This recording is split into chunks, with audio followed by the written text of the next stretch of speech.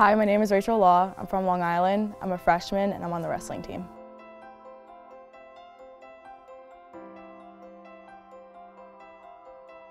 So I heard about it actually I got an email from Liberty University and they were saying that you should try out for wrestling, and so I started in November for the first time.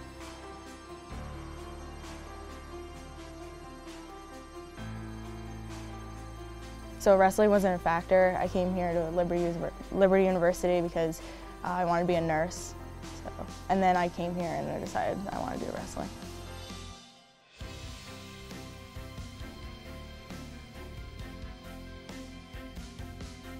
It's been rough when I've been on the wrestling team. I'm a nursing major, so it's a little difficult, but I think it was, a great decision to do.